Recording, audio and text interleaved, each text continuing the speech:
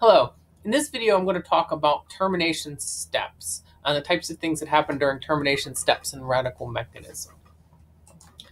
A termination step is any kind of step that leads to the net reduction in number of radicals. Okay, so that means you have two radicals that go to zero radicals or something like that.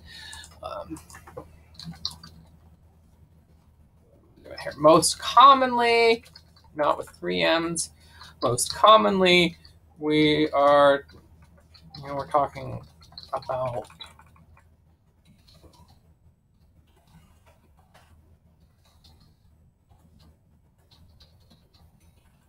coupling or recombination, whatever you want to call that step. Okay. And so we have, like, in some kind of example, a reaction chlorine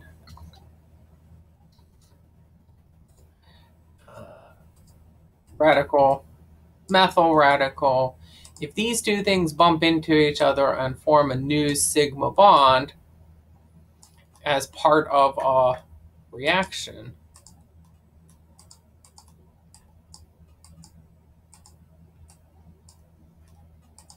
this can be a termination step. The reason why termination steps are a big deal is that termination steps, now that we have fewer radicals, termination steps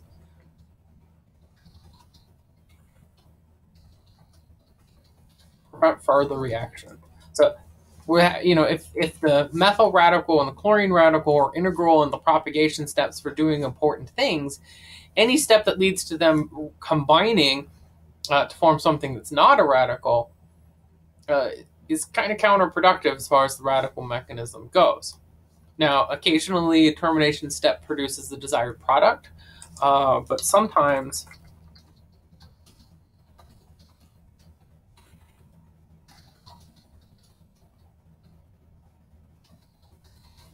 termination events lead to byproducts, and sometimes termination leads to other kinds of undesired outcomes. In the world of radical polymerization, elimination is the most common termination step. I actually showed an example of how that worked in the video on elimination, but here it is again. If you have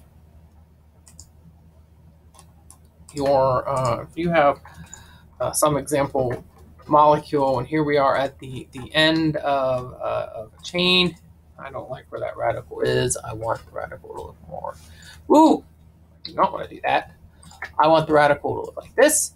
And I'm going to draw in the hydrogens at this position because they're important. I don't need the hydrogens here.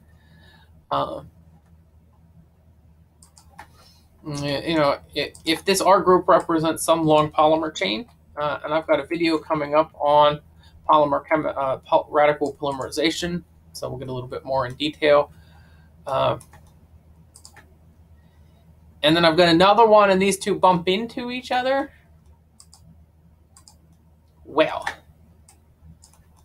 this is actually a chain termination event for both chains. One chain abstracts a hydrogen from the other, and then that leads to an elimination event on the second chain. So I actually want to, well, let me draw the products here. The chain on the top here becomes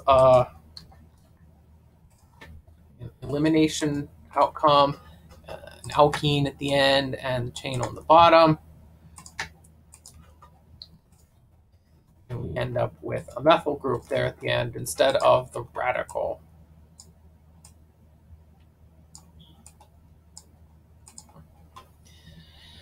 And so actually I want to go up here and amend my statement here.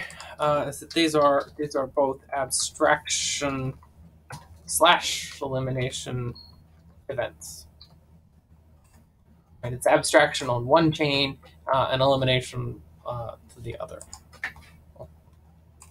And again, I've got a video coming up on radical polymerization that will show how this plays out in the real case. In the next video, I'm going to do an example using radical halogenation of methane. And then in the following video, I'm going to do another example using the anti-Markovnikov hydrohalogenation of an alkene.